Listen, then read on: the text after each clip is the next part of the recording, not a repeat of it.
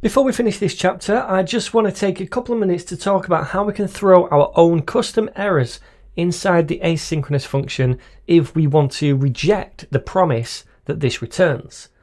So currently, if there's some kind of error when we use this JSON method, for example, if the JSON is not valid JSON, then this is going to reject the promise and it's going to return that rejection so that we can catch it down here. So if I say catch and then get the error over here, and inside this function we'll just say console.log, we'll say rejected, and then after that we'll do the error. So I'll say error like so. This is going to work.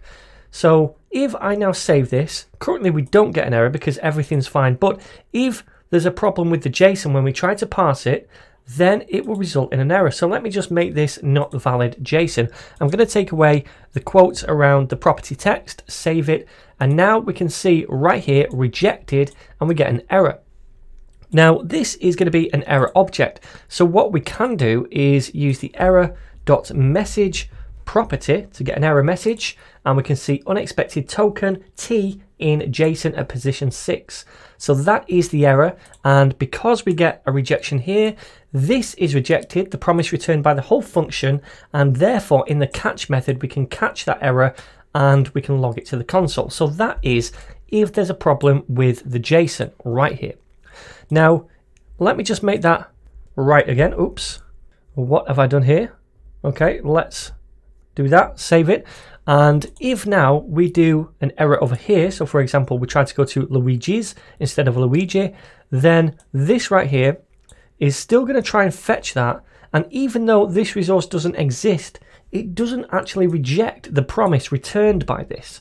We saw that in one of the previous tutorials. When we use the fetch method, if there's a problem with the resource we pass in, i.e. we spell it incorrectly or something and that resource doesn't exist, then this does not reject, the promise does not reject, it still resolves. So if we save this right now and come over here, we still get an error, but this time it's saying rejected and it's saying there's still an error in the JSON.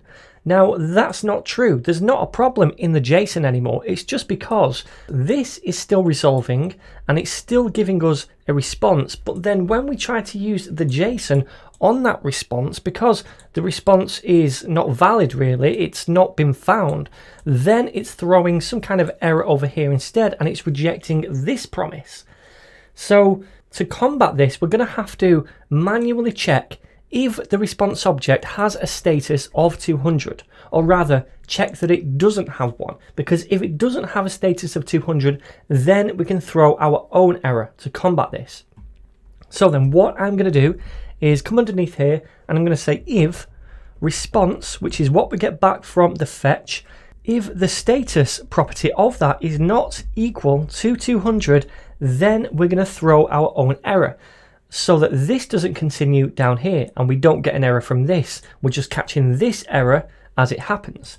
So what I'm going to do in this case is say throw new error like so.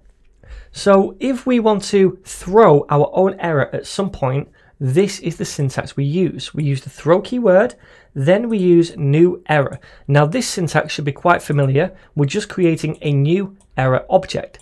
So this throws a new error, and when we throw a new error inside an asynchronous function, the promise returned by this asynchronous function is rejected. And therefore, if it's rejected, we're going to catch it right here, and we can catch this error that we've just thrown. Now in here, we can pass in an error message. So I'm just going to say cannot fetch the data, and now that will be the message property on the error object. So let me save this and see if it works. And now we can see rejected, cannot fetch the data. So we get this error now instead of the JSON error when there's a problem with the resource URL. And that's much better.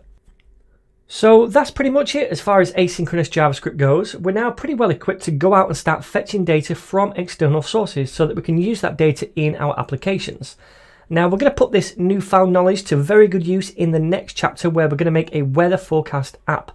Now again, I know this chapter has been probably a tough one, so if you feel like you need to watch some of the videos again, please do. I know that eventually, after some practice, this whole idea of asynchronous code and the tools we use for it will sink in.